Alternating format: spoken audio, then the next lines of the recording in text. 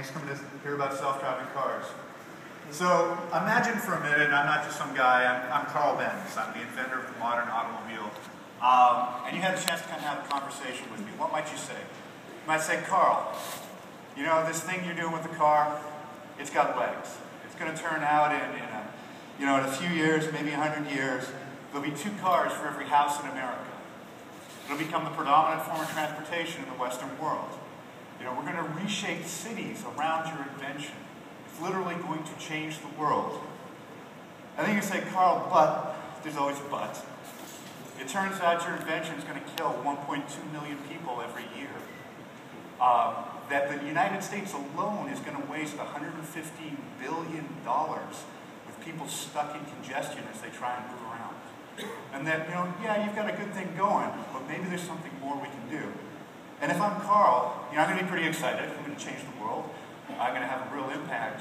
But I'm also going to not necessarily sleep easily knowing some of the negative impacts of what I'm going to do. So, back to being me, some guy, I'm going to tell you a little bit about what we're going to try and do to help Carl be able to sleep at night. So it turns out self-driving cars are not a new idea. This is a magazine clip from 1956 from America's Power Companies. This was their ad. They were going to make electric vehicles that were driven by electricity. They would follow buried cables in the road. You'd wear your suit, go for a drive with your wife and kids, and play dominoes in your bubble-mobile. It was fantastic. I love this vision. Unfortunately, it's a little harder to do than we first thought. You know, it turns out there's this cost of burying stuff in the road. You know, you have this problem if you go to Congress and say, guys, I'd like to make self-driving cars. I need you to build a special road for me. Congressman says, that's great, Chris. How many self-driving cars are there? I say, none, but there'll be a bunch in the future. He says, okay, thank you. So the infrastructure approach doesn't work, so we need to put intelligence in the cars. So for the last 50 years, really, we've been working on that to varying degrees. In 2001, Congress got excited. They said, you know what? Our men and women are dying in combat. We're going to put a mandate that 1/3 of all of our vehicles in combat areas are going to be unmanned. And that was exciting, right? We'd save lives. National Academy of Engineering said, you know, that's a great idea, guys, but we're not going to get there from here. So in 2003, the Defense Department announced a competition called the DARPA Grand Challenge. The idea was to drive a vehicle through the desert between Los Angeles and Las Vegas and have it do that completely unmanned. No midgets behind the wheel wrapped in aluminum foil, no remote controls. Just have it go out and do this thing. So in 2003, I was a grad student at Carnegie Mellon University. I was part of a team, and we built this self-driving robotic Humvee. It had some great features. It could drive pretty quickly. It could park upside down. It was a very capable vehicle. Turns out that this was a disappointing day, you might say.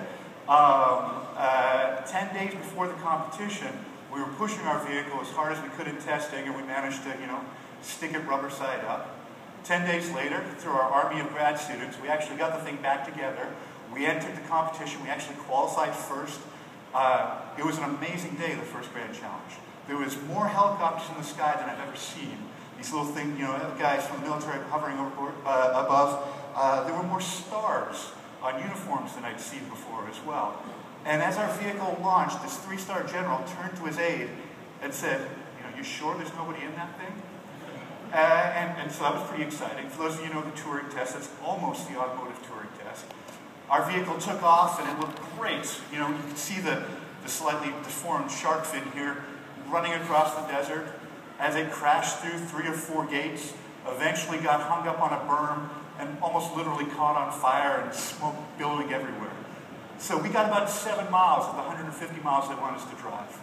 The press crucified us. They said, geez, what are they playing at? They drove 7 miles out of 150. What's going on? DARPA said, you know what? They did drive 7 miles out of 150, but they drove it fast. They drove it okay. And we should do it again because they've made a lot of progress. So a year later, we came back with 2 vehicles. And true to form, 10 days before the competition, we took one of them and parked it rubber side up again. This time we got it back together. We qualified first and second with our vehicles. We got to race day, we went out, and a team from Stanford beat us.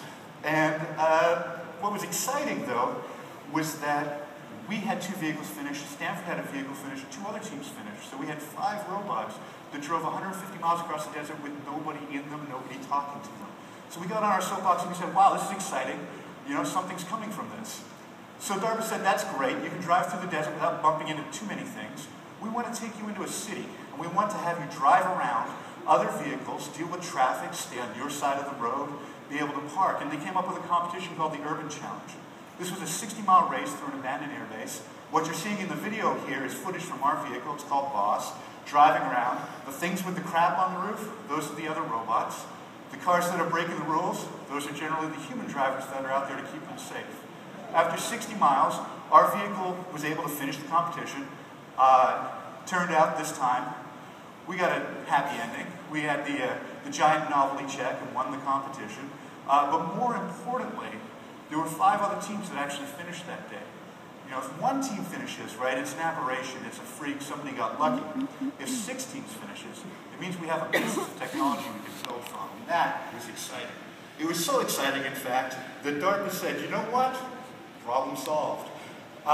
We're done with this. Somebody else go figure it out from here. And so we had this incredible amount of energy that went into this really focused competition. And then suddenly that energy dissipated. And it spread into other things. And the folks that were involved in the competition went on to do great things in other areas. But kind of self-driving cars lost a lot of the energy they had at the time in 2007. So in 2009, Google said, you know what? This self-driving car stuff is actually pretty cool. And it has an awful lot of potential to impact people's lives, to make the world a better place. And you know what? It's fundamentally a computer science project. So let's actually go out and try and do something about it. So before we did anything at Google, we set ourselves 2 kind of audacious goals. One was that we would drive 100,000 miles on public roads. This was an order of magnitude more testing than anyone had done before. The other was that we would pick 10 100-mile routes, and we would ask the car to go from one end to the other of that route without anyone touching the steering wheel. And we do that in interesting places, not abandoned air bases, but we go through downtown San Francisco. In fact, many of the routes we picked, we kind of consider the dumbest ways you can drive from Mountain View to San Francisco. We went over the Santa Cruz Mountains and up the coast. We went along El Camino. For those of you who live in the area, you know driving from San Jose to San Francisco along El Camino with its 248 traffic lights is not the way you do it. But if you wanted to see if your son or daughter could drive well, you might put them there and just double your insurance for the trip. The other we did was we took the other route we took was up to Tahoe and had to drive around the lake. You know, we figured we're going to spend a lot of time in the car making it work. Let's at least go do it somewhere scenic. So we picked these routes, and let's see how we did. So we built a fleet of 7 vehicles. These are our Priuses. And we took them out. We started by testing them on the freeways. So here we are driving on 101. We also, of course, had to test them on surface streets and interesting narrow roads. And we did that with traffic. That was an exciting moment. We tested it at night, and we dealt with, you know, the things that occur then. And the vehicles themselves are actually able to do pretty much everything a person can. So we can change lanes, we can see traffic lights, we can see pedestrians, but unlike a person, we actually can see 360 degrees around the vehicle, so we can see what's going on in the traffic near us. We took the vehicles out, and we wanted to see how precisely they could drive, so we had them go through toll booths, and then we took them to really challenging places to drive. So this is Monterey, a seaside resort town near here. We had them drive along with the pedestrians stepping into the road, with vehicles stopping and pulling out. And then we took them to Lombard Street, the crooked street in the world. Also the street with the dumbest pedestrians in the world. Like, I don't know, like, even if it wasn't a self-driving car, what are you doing? And then we take them places like construction zones. It turns out that people have a hard time with construction zones. The merging, the short distances, and we push them through this. And it turns out, at the end of about 18 months, we were able to drive more than 100,000 miles and complete our 10 100-mile goals, which was pretty exciting. So how did we do it? So this is one of our vehicles. This is what goes into it. There's a laser on the top. There's a radar on the front. There's a computer in the back that's the brains of the vehicle, obviously. And then, perhaps surprisingly, it still has 4 wheels. It's a car. Inside the vehicle, it looks an awful lot like a normal car. So we still have a steering wheel, brake pedal, and a gas pedal. A lot of people are kind of disappointed by that. When we're testing, we actually have two vehicles in the car at all times. We have a safety driver on the left, whose job it is that we don't bump into anyone, kind of keep the car and the world safe. And then we have a person on the right who's our software operator, and their job is to look at the telemetry coming from the car and give that safety driver a heads up and says, hey, everything's cool, it's seeing everything, or, by the way, Joe, we should probably disengage it now because something just broke. Right? And so by the power of technology, we've now taken a car that used to take one person to drive it, and now required we have two. So progress is made. All those people worried about robots and unemployment, I haven't worked with robots. So how does the technology work? Fundamental to our technology is mapping. So here, what you're looking at is a 3D model of Page Mill, which is a mountainous road near here. And as we send a car out, we drive the route, we collect the data from that laser sensor on the roof, and we build a 3D model of the world, among other things. And what you're seeing is, as we're driving along, after we have that map, we compare what we saw last time to what we're seeing now, and from that, we can figure out, that stuff that sticks up, we probably don't want to bump into that. That's moving. The other cool thing we can do with this data is we can compare what we saw before and what we see now, and say, if the world, match those two and figure out where the car is very precisely, actually to about 11 centimeters. What you're looking at the video here is the silver car is where we really were, and the gray box, that's where GPS told us we were. So we would have had a really exciting drive if we were just using GPS instead of doing this cool map matching laser technology stuff. Another cool thing that we can do is we can take just the difference of what we saw before, what's sticking up in the world, and we can figure out what that means. So here, what you're seeing is we're tracking cars on the freeway, and this guy, who's not going to be in the gene pool much longer on a motorbike, splitting lanes between our vehicle and the one next to it. And then as he proceeds, so he's the little cyan box you can see on the screen, zips between our car and the next one, and then continues on to zip between 2 or 3 more pairs of vehicles in front of us. So, my hat's off to the dude. He can control a motorcycle, but I don't think he's going to get to exploit that skill for too long. What happens when you take this technology and move it downtown? So here, what you're looking at is an intersection in Palo Alto. The vehicle's pulled up to a stoplight. It's reading the state of the stoplight. You see the big red circle on the top right of your screen. Sorry. It understands it should stop for the intersection. You can see it tracking the vehicles crossing in front of us in the magenta boxes.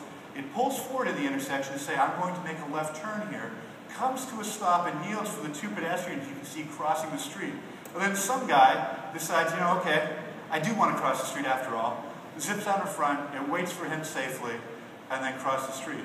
So again, I don't know how many of you live in Palo Alto, but if you do, we thank you for helping us test the vehicle.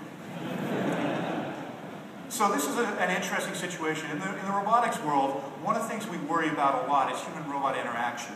And the idea that when we're driving, there's a lot of subtle cues, right? That I make eye contact with you. From that, you determine whether we're going to go first.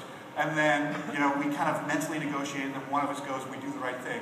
And we were worried about this because we figured, all these robotics guys, they say this, we experience it. But it turns out in practice, a 2,000-pound, 4,000-pound automobile, is actually pretty good at signaling intent. And so what you're looking at here is a video of our vehicle dealing with a stop sign in the Presidio. And so as we come up to the stop, you'll see the car is looking in front of us. We see traffic moving through the intersection. The car obviously doesn't see quite as well as a person in this instance. It's now tracking all these vehicles moving through. You can see the kind of the hedgehog laser beams coming out from it. And then it sees a pickup truck kind of in front of us. He's an SUV driver. They do that. We signaled to him where we're going. The other guys understood it. He has a little more testosterone. He went first. We waited, and then we proceeded through the intersection. And it looked just like any other intersection traversal that you'll see a person do in the Presidio, which is exciting. So at this point, we have a bit of technology. It's kind of working. What are we going to do? Hands-free driving. Cars that park themselves. An unmanned car driven by a search engine company. We've seen that movie. It ends with robots harvesting our bodies for energy. This is the all-new 2011 Dodge Charger, leader of the human resistance. I love that car. And it turns out when we were a 12-person team, you know, we're at Google, but we're a little small, kind of startup-y flavored team within Google. 12 people. To see our work bashed by a national ad campaign from a major automotive supplier, or automotive company, that was fantastic, right? That was validation that you can't get a lot of places. So, yeah. Oh, I'm sorry. There we go. Data centers. That's actually our big play. We're going to power data centers with human organs or whatever they say. So, really, what we're about is improving people's lives, right? We want to take technology. We can make a self-driving car that moves, you know, has the most amazing technology in it. If you can't use it and it isn't valuable for something, why are we wasting our time? So this is a video we put together with a real person actually using our technology. Go ahead, Steve. Okay, off we go. Auto driving. Here we go. There we go. Look, Mom, no hands. No hands anywhere. No hands, no feet. No hands, no feet.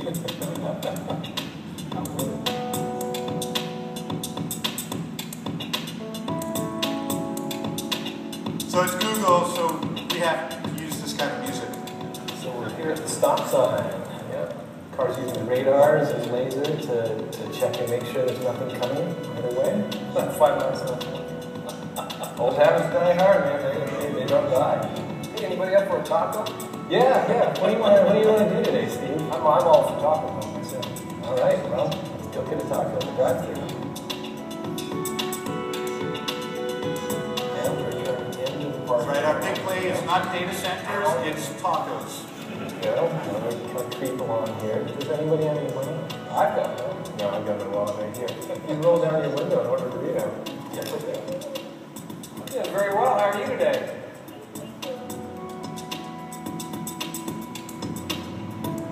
This is some of the best driving I've ever done.